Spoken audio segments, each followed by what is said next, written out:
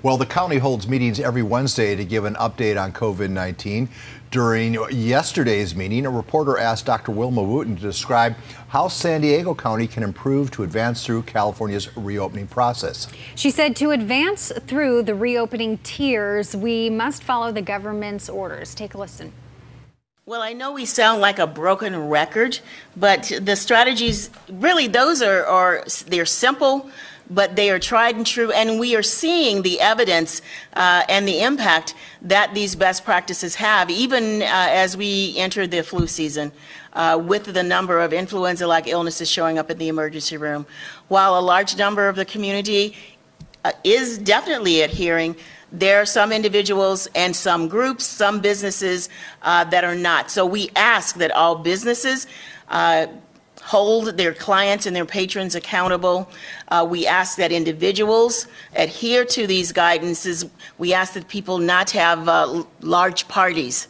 That's one factor that has been pervasive throughout this pandemic. Having parties, particularly renting Airbnbs or in your backyard, all of those matters, those factors, those actions, those behaviors, all of them matter. And if people will just, and I know there's fatigue, I certainly understand that.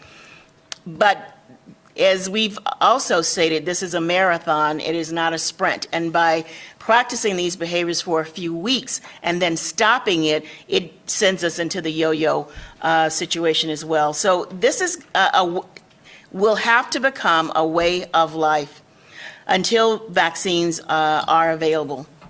So thank you. Here are the latest coronavirus numbers in San Diego County. Health officials reported another 330 new positive test results, 4 new deaths, all 4 in their 70s plus, all 4 with underlying conditions. Of the 11,000 tests given, 3% came back positive. The case fatality rate remains at 1.6%.